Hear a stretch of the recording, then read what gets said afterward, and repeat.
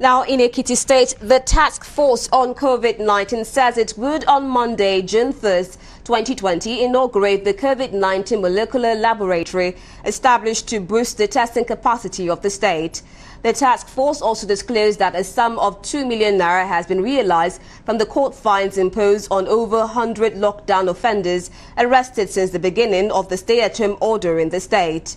The Ekiti State Task Force on COVID-19, while briefing newsman Nado Ekiti during an update on the status of the global pandemic in the state, explained this on Friday. The Director General Office of Transformation Strategy and Delivery, Professor Bolaji Aluko, explained that security is still tight at the border towns and that the state has not recorded serious incursions through the borders in recent times. Aluko stated that the fact that all the quarantine centers and all the 60 local government areas are currently empty added that the borders were well secured.